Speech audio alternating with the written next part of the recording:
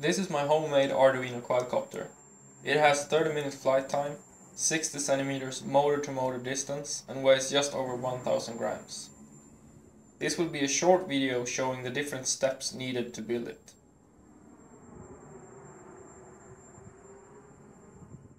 I started out with some basic wood for the frame and glued the cutted sticks together to form a cross and painted it for orientation. I added the motor mounts using some stripes.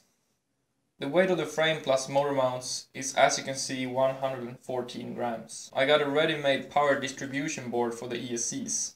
I used 4 lightweight Hobbyking ESCs, which I flashed with Simon K firmware. This is not necessary, however. The idea of mounting the ESCs on top of the frame is to get cooling from the propellers.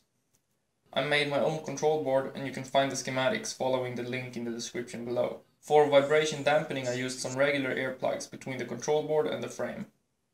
I put 2 LiPo batteries in parallel, giving the total capacity of 7400 mAh. I fastened them underneath the frame to also work as landing gear. The motors were added and I installed some 25 cm or 10-inch props, which I balanced using some electric tape. Lastly, I added a ping pong ball. This is to help with orientation during flight. As you can see, the total weight of the quadcopter is 1054 grams. I did a hover test to see how much flight time I could get from the quadcopter. I've uploaded a longer video of this for anyone who's interested. I've uploaded the Arduino code and the libraries that I used in this project. Just follow the link in the description.